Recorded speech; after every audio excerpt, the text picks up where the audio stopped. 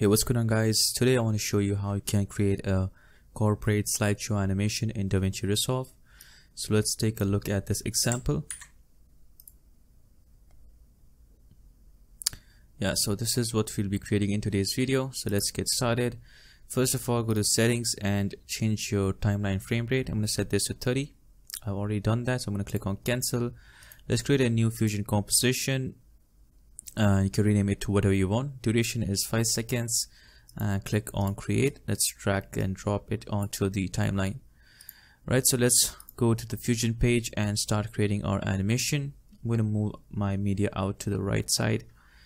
Let's start by dragging and dropping a background node. So this node will be the main node that will determine the composition setting size, or the resolution. So if I just drag this onto the viewer here, so you can see the background node is set to 1920 by 1080, which is what we want. Let's go to the media tool and just drag and drop in our image like that.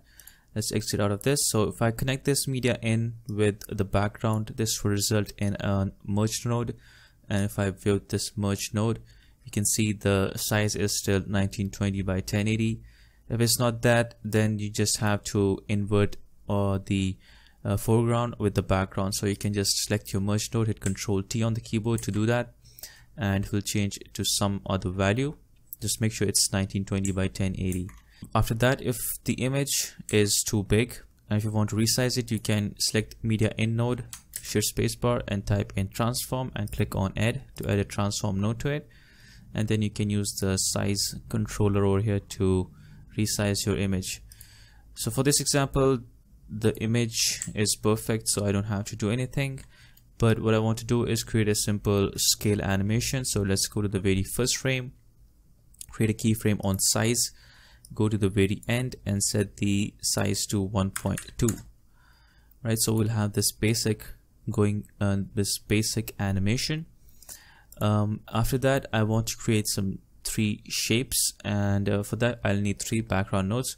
So I'm going to start with the very first one. Let's drag in the background node to view this. You can just drag this like that, and let's add a rectangle mask to this. I'm going to increase the height to 1 and width to 0.2. I have already done this before, so I know the values I have to use. And for the center X, I'm going to move it to the right, so I'm going to set this to 0.9. Okay, so let's just copy these 2 nodes, Ctrl C and Ctrl V to paste it. Let's keep it over here, and let's select the rectangle, the second rectangle node, and set the center X to 0.7. Copy and paste this one more time, and the third rectangle, set this to 0.5.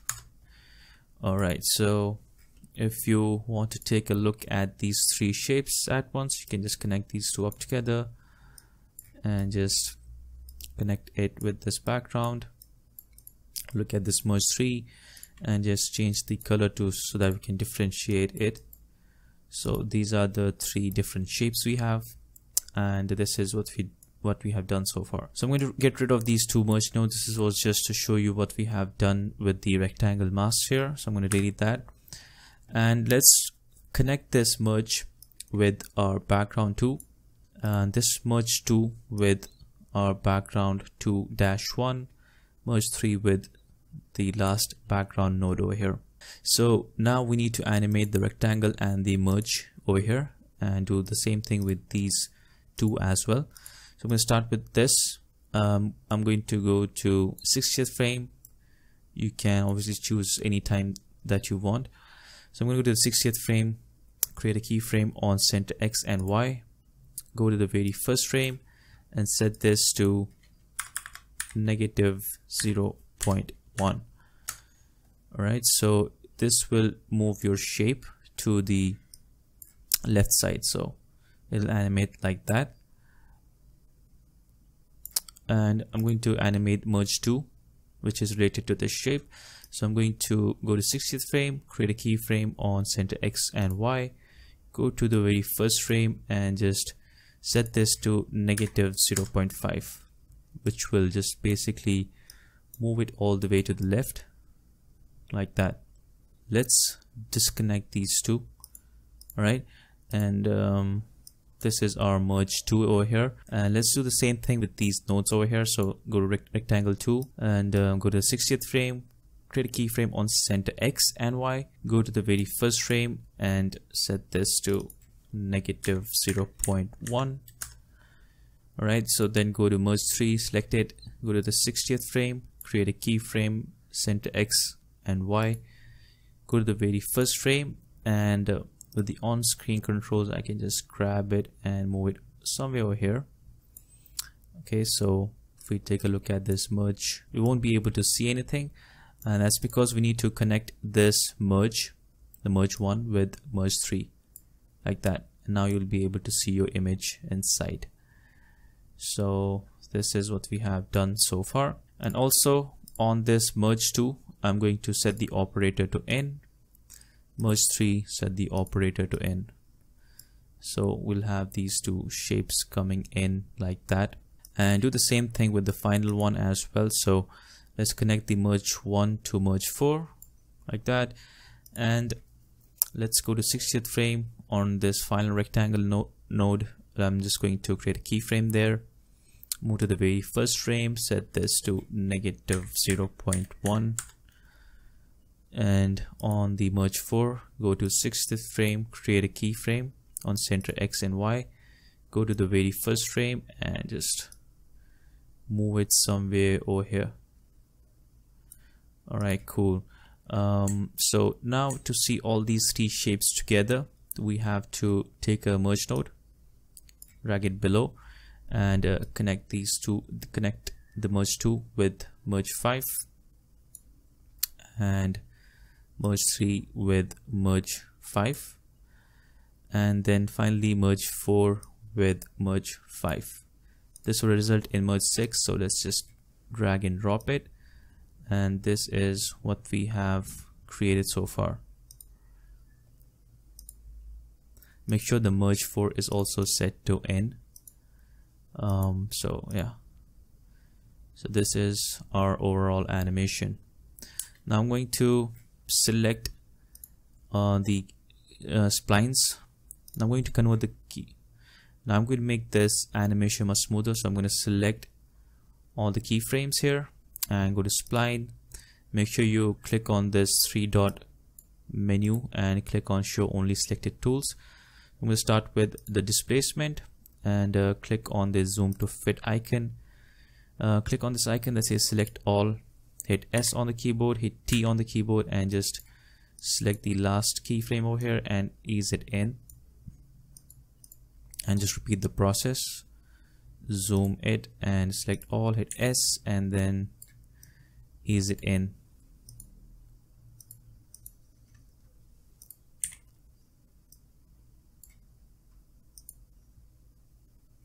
Okay, so after you ease all these keyframes, then you can just exit out of the spline, and now if you take a look at your animation, it's going to look something like this. Okay, now let's create a background. So I'm going to drag in the background node. Let's view this, and on this background node I'm going to add in a transform node to this. So select this transform tool and change the pivot. So I'm going to set it on the left edge over here, so which is going to be 0. So I'm going to set pivot X to 0, uncheck use size and aspect, and I'm going to create a keyframe on 60th frame on X size, go to the very first frame and set this to 0. So it's going to grow from 0 to 1, but we want it to be only up to 0.4 or 5. Let's see.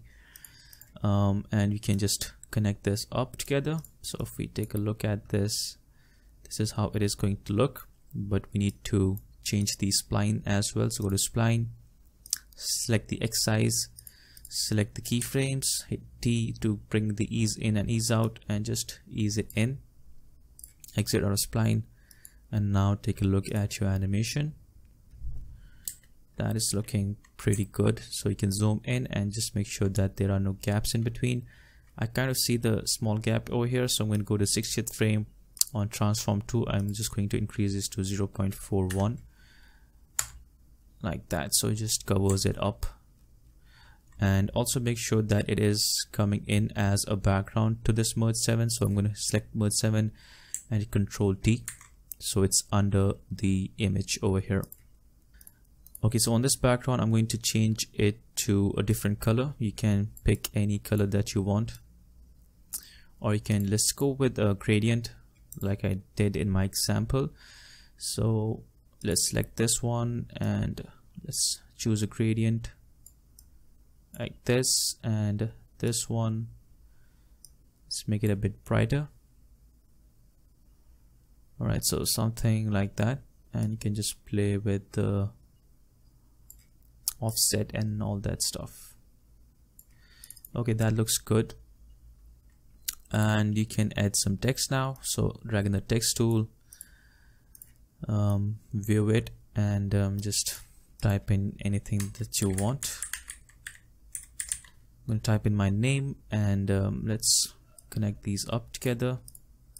View the merge 8 and select the text and just place it anywhere that you want. You can also add a gradient to this if you want. In the style you can do that, but I'm going to keep it to solid. You can add many effects to this. So for example, you can add follower, which is what I did in my example. So we can start with go to modifiers tab over here, set the delay to 1, and go to shading and create a keyframe on opacity. So let's start at 30th frame, create a keyframe there, and let's go to 45 and set this to 100. Right, so we'll have something like this. And you can also change the position. So add a keyframe on offset X. This will add a path. We don't want that. Let's go back to follower, and in position again we can set this to 30th, start with 30. Let's create a keyframe here on offset and move it up a little like that, and just move forward, and it will be back to 0. All right, so if you want more offset, you can just increase that to whatever value you want. All right, so let's increase the delay amount, and you can do left to right or random but 1 by 1, which is what I did. Something like that.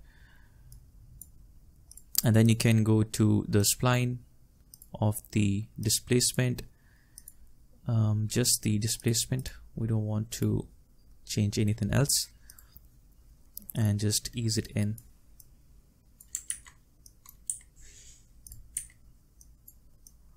Like that, so it will look much smoother and more professional. Alright, so then you can repeat this process with another text layer. So I can just copy and paste it over here and just link it up and change it to something else. So I can type in a longer text here, like a paragraph or something. Right, so that's pretty much it. Then you can go back and you can then just overlap these two to create a nice transition between two slides. Yeah, so the possibilities are really endless with this. So you can just create your own out animation in first slide and in animation in the second one. It will make your animations much better. So that's just about it. And also make sure you connect it with the media out. Yeah, so that's just about it, guys. I hope this video was helpful. If you did find this helpful, then make sure you like the video and also subscribe to this channel. Thank you so much for watching, and I'll see you guys in the next one.